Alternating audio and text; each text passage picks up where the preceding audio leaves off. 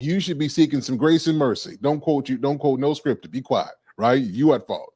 The other thing is we never want anybody to feel like if they have stayed because, they've stayed through infidelity, that they've made a bad decision. So in all things that we say, we're giving our opinion. Yeah, we do. But you have to pray and you have to make sure you do what's necessary for you, because I do believe that certain people, I do think that people can change. I do think that certain things happen in life. I think we're socialized differently. I know for me, that's my boundary. You do it to me, you know what I mean? It's weird though, because as men, we be like, you do this to me, I'm done. But then we kind of leave some room if we do it, would you forgive me? Because it don't mean nothing to me.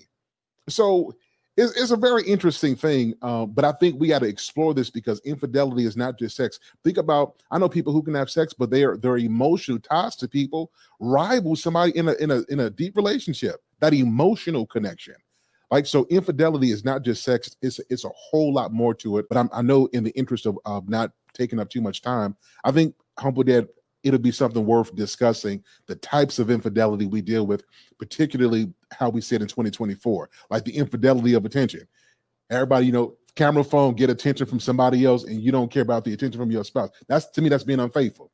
Like if you texting somebody something that you gotta delete or shadow or come on, that's being unfaithful too. And the whole breakdown of infidelity is you breaking that oneness. We can't be one and another one.